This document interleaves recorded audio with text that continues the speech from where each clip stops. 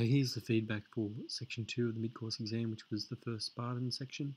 The first question was very, very simple, and a lot of people didn't get full marks for it, which is kind of unacceptable. You can't afford to lose these kinds of marks in an exam at all. So the question was name 2 examples of Spartan architecture. For some people, it showed me that they just didn't know what the question was asking, and more importantly, they didn't know the dot points. So if you look in the syllabus, these are the 3 examples that it gives in the syllabus that you must know, and we teach a couple extras as well. So the Amyclane, the Menelaine, and the Sanctuary of Artemis Orthia is fine. If you said the temple to Helen and Menelaus, well, that is the Menelaean, so I was kind of happy to accept that. If you said the temple to Athena of the city, I was happy to accept that. But some people just did not know what that question was asking and said, you know, the 5 villages or the port of Gythian, and they're not their geographical features, not architectural features. So you need to make sure you're learning those dot points, and because you just can't afford to lose easy marks like that. Next question is, what was the Kleros? Now, most people kind of explained kind of what a Kleros was, but some people got a bit mixed up about land ownership, so make sure you're getting that right. You need to make sure that you're explaining. There's a few key points that you really need to have. You need to have this, that it's state-owned allotment of land, okay? That it's provided to each male Spartan citizen, because some people were talking about women being able to own property, and women weren't allowed to own kleroses. They owned private land, not kleroi, okay? Upon completion of the agoge, that's another point, okay?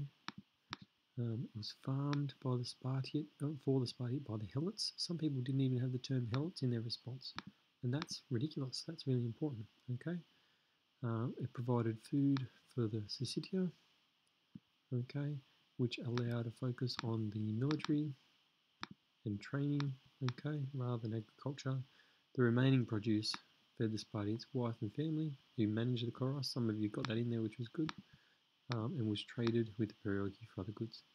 That's a full 3-mark response. That's probably a 4 out of 3 response, and we're making sure we're getting a 3 out of 3. It's probably easy to go a little bit above and beyond than to miss easy marks. Okay, the next question was 5, which was marriage customs.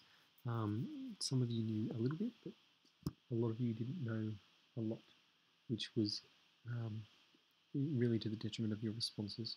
So in order to do well in this, you needed some references to sources, which were a little bit lacking in some of your responses. Okay, you needed to say that marriage customs were different. They were very different in Sparta than they were in most others. Okay, it was about maintaining high numbers of citizens. Okay, replenishing after battle, after war. So they took marriage very seriously. Some of you had this point that they started the courting process by surveying women when they were training naked, searching for physical attributes and those kinds of things, and also social class and wealth when choosing a wife. And here's another good, you've got Lycurgus forbade dowries, but we know that they probably did happen. And there's a reference to a source here in Brennan. Okay, these are really important. If you don't have these, you're going to throw away marks. Another reference to a source here in Ball. Okay, that that mothers had some say in who their daughter married, when they got married in their 20s, and brides when they were ripe for it from Plutarch. I saw a few of those in some responses, which was good. We just need a few more. Husband slept in the barracks till 30 and visited on stealth. And why that was by by Xenophon and Plutarch. Okay. Here's the customs themselves: marriage by abduction or kidnapping. Some of you were using really funny words for that. Okay. Lack of ceremony is another good point that you need to have in there. And the fact that it was either real or ritualized, because we don't know whether it was just a thing that they did as a process. Some of you had this kind of stuff, but it was poorly expressed. Okay, dressed in a Homatian, shaved the bride's head. Those kinds of things need to be embedded into the response. Okay, and don't focus too much on this homosexual aspect of it, because it's not really what the markers want to read. Okay, wife sharing needs to be explained better, because some of you are not explaining that well, and it's having some issues with your response. So have a look at this example here. But all in all, some good ones, but some that were not giving me enough depth to give you full marks for that question, and not enough sources was the big issue with that one. Okay, last question for this section was question D, which was on Spartan political structure. Now, the short answer is you're not giving me enough detail in your responses, and that's having a massive impact on your ability to get marks. You really need 3.5 to 4 pages for this kind of thing, depending on how big your handwriting is. That's really the kind of length we're looking for, around 600 words or more. Okay, which is about what this one is, what this response is. You do need, I don't have them here, but you do need paragraphs. It's an essay.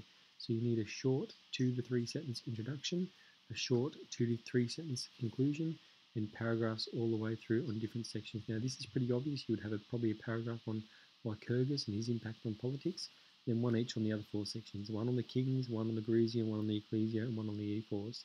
And a link to the source. Now the source is there. If you're not using the source to add to your response, you're throwing away marks. Okay, now the source, I don't have it here, and I haven't included it into this response because I want to do that in class with you. You've got to try and find, oh, here it is, sorry. You've got to, I know this is from a previous response, but what I want you to think about, and some of you did it quite well, is you drew out quotes from the source and embedded them into your response. Now, there were quotes about the kings, there were quotes about the ephors, and there were quotes about the ecclesia that you have to try and find and put back in those relevant points.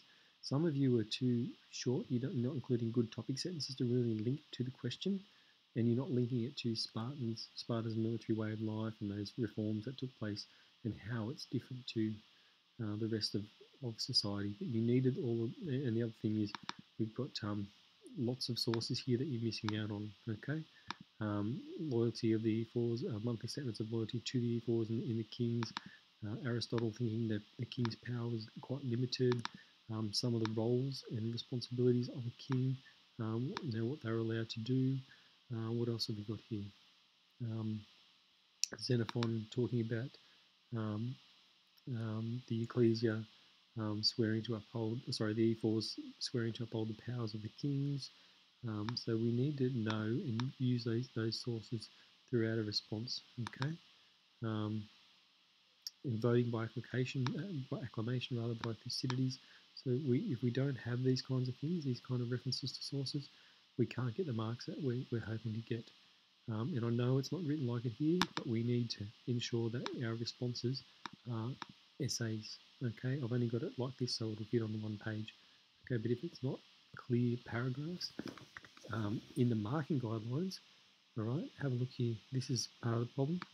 See this one here in the response? It says he provides a well-structured response.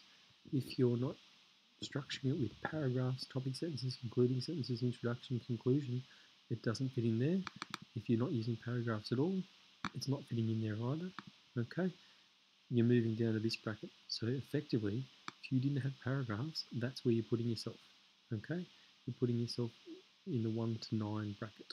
You're making it really hard to be pushed up to here because there's no clear structure. All right, so that's something that you really need to think about, and make sure you read this example and practice this question, because I was a bit disappointed with this one because we should have done a lot better than we did.